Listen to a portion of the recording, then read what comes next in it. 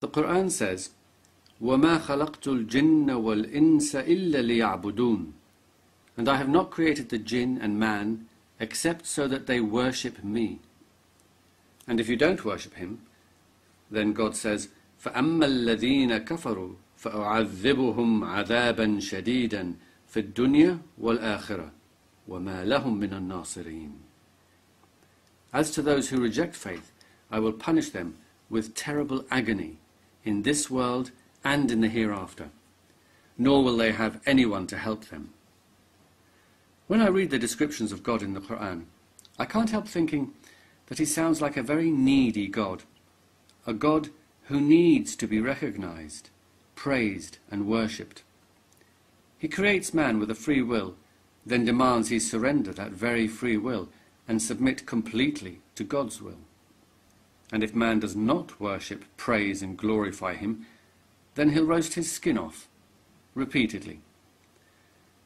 The God of the Quran and the Bible sounds suspiciously human, and not even a very good human, but a power-mad, brutal human, a tyrant, a Hitler with superpowers, or a Saddam Hussein with weapons of divine destruction.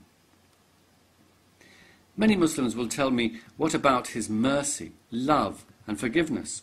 What about paradise? But these things are only for those who believe and worship him. Just like any human dictator, he will reward highly those who are part of his little club and obey his every command. He will smile benignly and pat his faithful slave on the head, while sadistically torturing all who refuse to submit. I don't think much of such mercy or love. That's a very easy type of love and mercy. What makes God's tyranny and brutality even worse is that, unlike earthly brutal dictators who we can unfortunately see with our own eyes, we can't see God.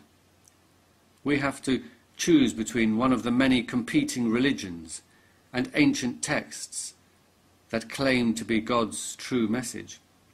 Yet, despite the understandable doubts and reservations one would naturally have, God will still burn anyone who doesn't choose the right religion.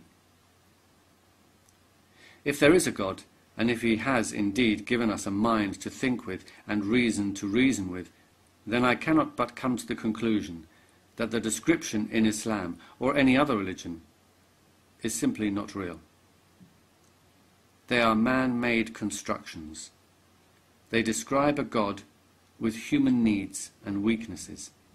In fact, when compared to the best, wisest and most noble of mankind, the God of Islam and the Abrahamic religions is not even a very good human being.